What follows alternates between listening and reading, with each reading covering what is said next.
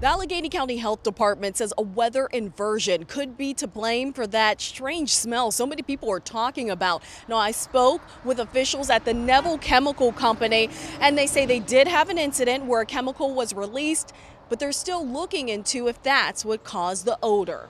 A strange smell flowing in the air around 4:30 this morning, reaching Neville Island, McKees Rocks, and other areas. I had friends calling to check on me. Apparently there was some crazy smell in the air. The Allegheny County Health Department is investigating to determine a source. The vice president of manufacturing for Neville Chemical Company, Dan Kokoski, says the plant had an incident with one of the packaging vessels and a chemical was released that has a sweet hydrocarbon type odor.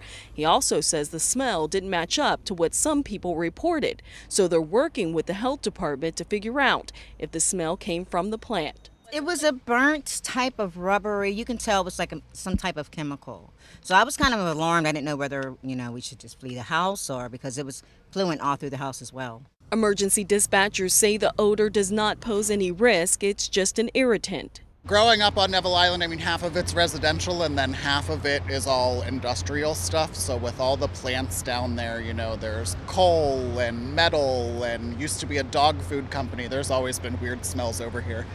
But many people are still worried, especially for children who may suffer from respiratory illnesses.